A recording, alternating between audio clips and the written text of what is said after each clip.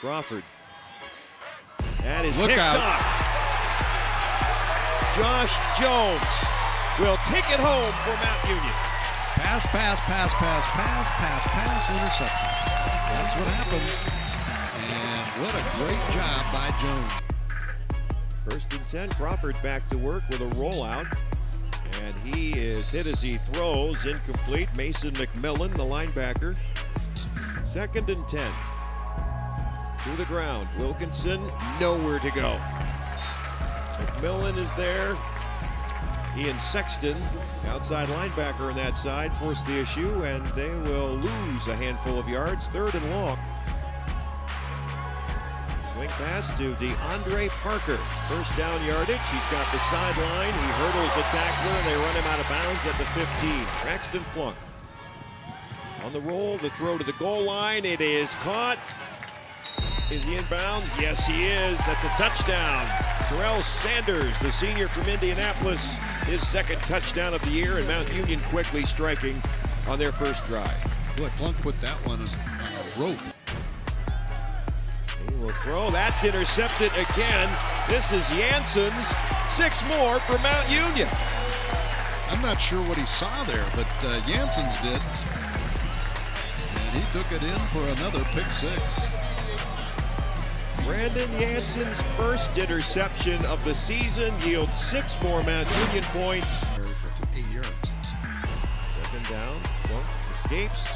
Wide open is Wayne Ruby. I don't know how he gets that open. He's in the end zone for the 3rd time this season. And I mean, wide open doesn't describe it. Yeah, you know, again, he just made a move, and I think there was confusion in the secondary, and it left him wide open, and the Plunk-Ruby tandem continues. Crawford digs out a low snap to the ground. Wilkinson is stuffed as soon as he catches the ball by Rossi Moore.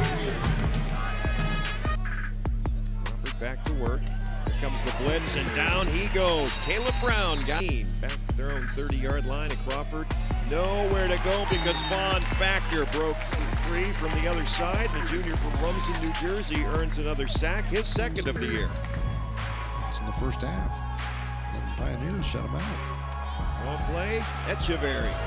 1st down and more.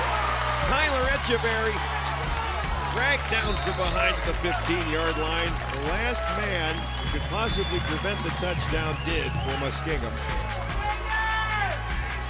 They hand off to Echeverry again. He spins into the 2nd level, inside the 10, inside the 5, and 1st and goal around the 3. Braxton Plunk, give him one more crack at it. He fumbles the ball in the end zone, picks it up. 6 more for Mount Union. Crawford stands tall in the pocket, and it collapses on him. Penalty markers, the ball is loose. And a lot to unpile here. The rhythm, they're coming right to the line of scrimmage. Parker again. No, it's Plunk. He held on to the ball, went in the end zone. Picked everybody out. Yeah, he doesn't do that very often, does he? Got me that time, Braxton. Touchdown Plunk. His 1st rushing score of the year. 41-0. There's a lot of incredible streaks, but that one caught my eye. Remember the 2-hopper that gets through Goodman. He got a mess on his hands and will go out of bounds inside the 5-yard line, I believe. Yeah, he did. Wilkinson. He just got back to the line of scrimmage, if that.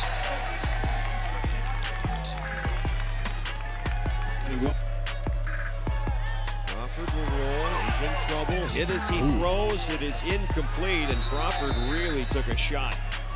I think it might have been Caleb Brown who got loose again. 3rd and 21 for Mount Union. Plunk fakes and throws on the sideline. They've got a catch, and they may have a 1st down in the hands of Turner, who cracks the 20-yard line. 1st and 10 at the 19. I was going to say, you look at him now and you wonder, wow. Plunk's got time, swings it out for Parker, who's got room, who's got the 10, and scoots out of bounds at about the 5-yard line with 9 seconds left. This will be 22 yards. Plenty of air under that one, and 3 more for Mount Union. Plunk under center, though. We've seen him do that a couple of times. This This is Ray Williams. He's on the loose and down the sideline with one man to beat. He spins by him. This is a fantastic effort. And Mount Union first down as he comes to earth around the 25-yard line of Muskingum. Echeverry again, the jump cut, and the touchdown is second of the day, and that pushes it out to an even larger Mount Union lead at 53-0.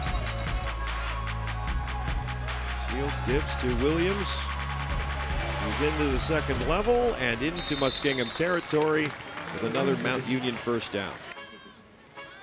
There's a swing pass to Williams. Gets a block, he's got the first down, and he's out of bounds on the sideline and clobbers a Mount Union coach along the way. Shields gives to Rogers, starts left, cuts it back right, he's in the open and just got caught from behind. Franklin, the punter, tees it up. Declan Cameron remains perfect, he hasn't missed. Williams again with a cutback and a first down, and he's on the gallop, and he might be gone. One man left to catch him, and you could forget it. Touchdown, Mount Union. Darnell Williams, his second score of the season.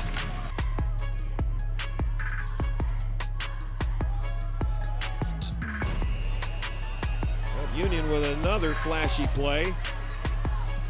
This is Malcolm Rogers. This is his third, the third one if he makes this one. He used the element of surprise and won a regular season game here at Mount Union. At that time, Mount Union Stadium. Here's another pick by the Purple Raiders. That's Ricky Buggs who returns it inside the 10-yard line. Didn't spot it properly. So make this a 27-yard try for Tawaya.